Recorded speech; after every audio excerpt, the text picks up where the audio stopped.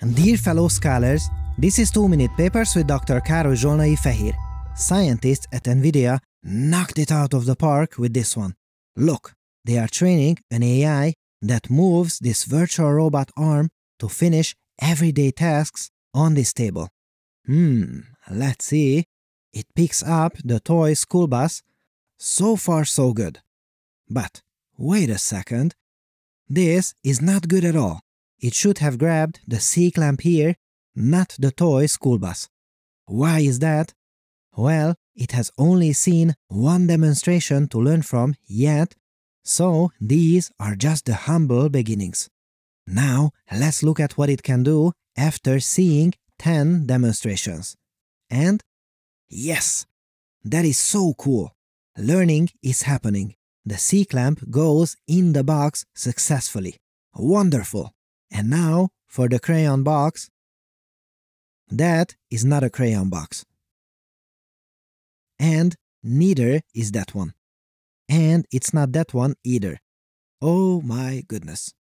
Now hold on to your papers and let's see what it learned after looking at still as few as 100 demonstrations. C-clamp into the box. Crayon box 2. Toy school bus, get in that box, and yes, finally, the rest seems to work fine too. I love it. Good job, little AI. And if you were wondering, this is a porcelain plate. And that is twist number 1. Learning happening from very few image action pairs. How many exactly? Well, it learned to do this and more from only 179 image action pairs. That, in the era of learning-based techniques, is almost nothing at all. Wow!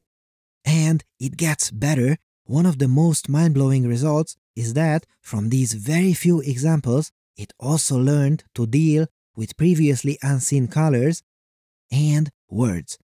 And not only that, but it was also able to learn a wide variety of tasks from these 179 examples. And its capabilities just keep going on and on and on. Absolutely amazing. Okay, now that is all well and good. But still, this is a robot arm that can play a computer game. Is that it? Why make a video about this? Why is this so important? Well, now I give you the 2 more twists that breathe new life into this project. Twist number 2.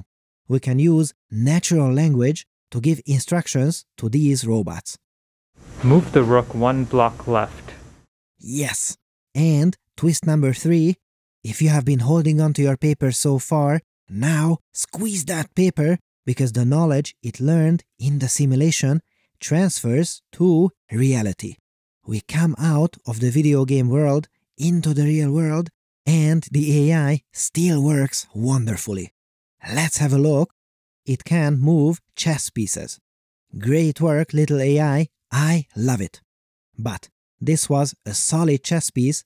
You know what? Let's try something that requires a little more delicacy. Let's see.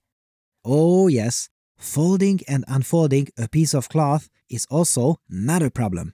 That requires delicate movement. So good. I love it. But let's try something that requires even more finesse.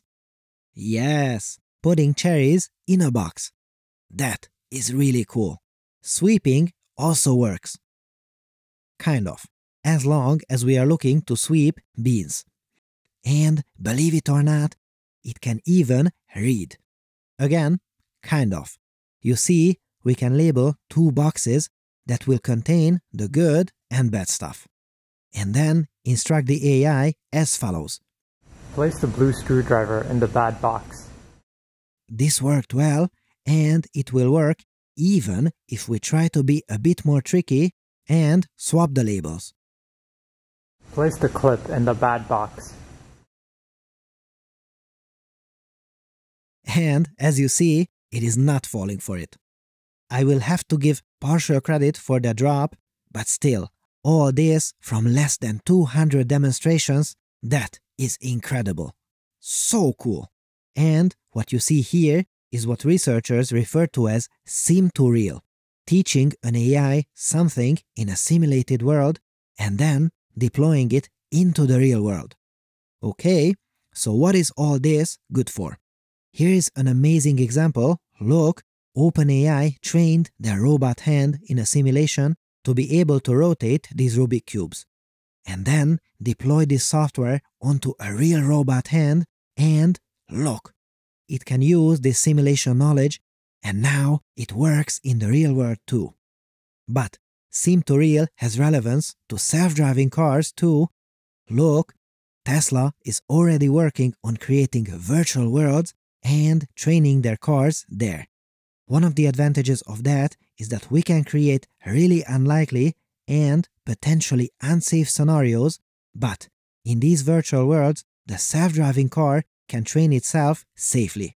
And when we deploy them into the real world, they will have all this knowledge. It is fantastic to see that Waymo is also moving in this direction. As you see, sim-to-real is real. And NVIDIA's new technique also puts us one step closer to a future where this kind of intelligence can be democratized and used by everyone. What a time to be alive! This episode has been supported by Lambda GPU Cloud. If you're looking for inexpensive cloud GPUs for AI, check out Lambda GPU Cloud. Get this, they've recently launched an NVIDIA RTX A6000 with 48 GB of memory. And hold on to your papers because Lambda GPU Cloud can cost less than half of AWS and Azure. Join researchers at organizations like Apple, MIT, and Caltech in using Lambda Cloud instances, workstations, or servers. Make sure to go to lambdalabs.com/papers to sign up for one of their amazing GPU instances today. Our thanks to Lambda for their long-standing support and for helping us make better videos for you. Thanks for watching and for your generous support, and I'll see you next time.